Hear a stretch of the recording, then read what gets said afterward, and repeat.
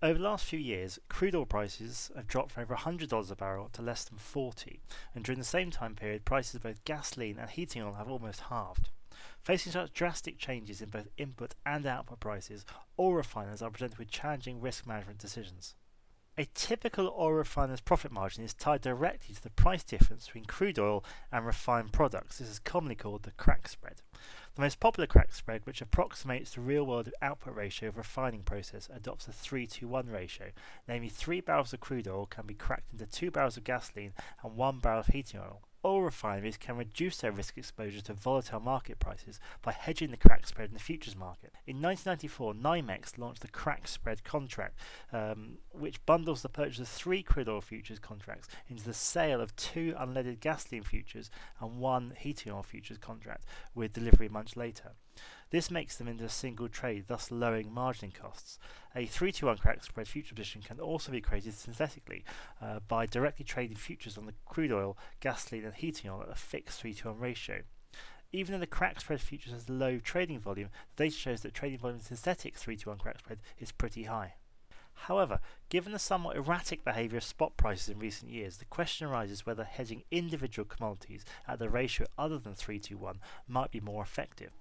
Commodity processing activities always involve multiple commodities, and thus exposure to risk on both the input and output side.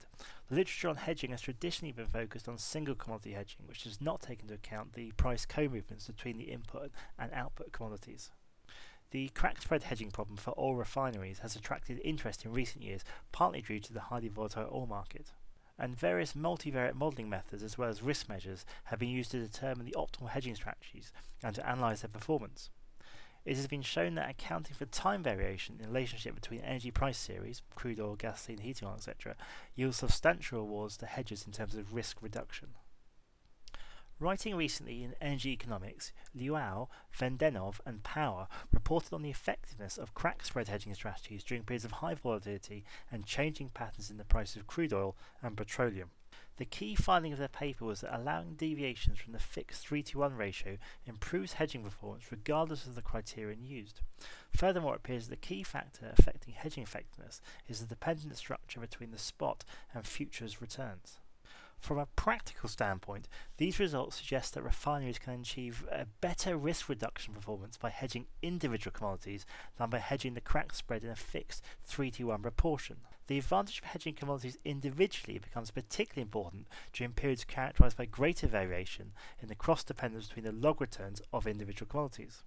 Finally, using LBM2 as a hedging criterion, they revealed, may not only help hedgers to better track downside risk, but also appears to lead to higher expected profit and lower expected shortfall.